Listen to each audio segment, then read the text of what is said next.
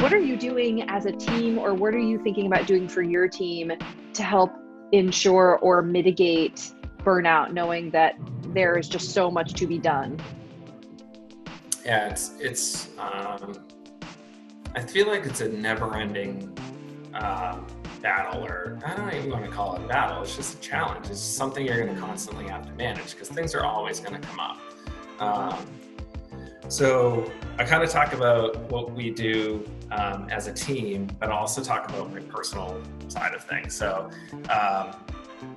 as a team, we meet because we're spread out all over the globe, and we've been remote. We've never had an office, so we've been remote always, with maybe a few exceptions. But we check in on WhatsApp every day.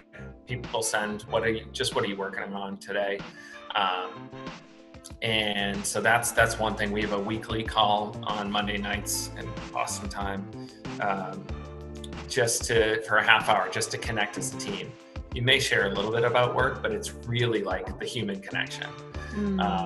And just those little things can go a long way in terms of perspective, just being able to talk, things like that. So there's something about making sure that we're still connecting, especially in a virtual world.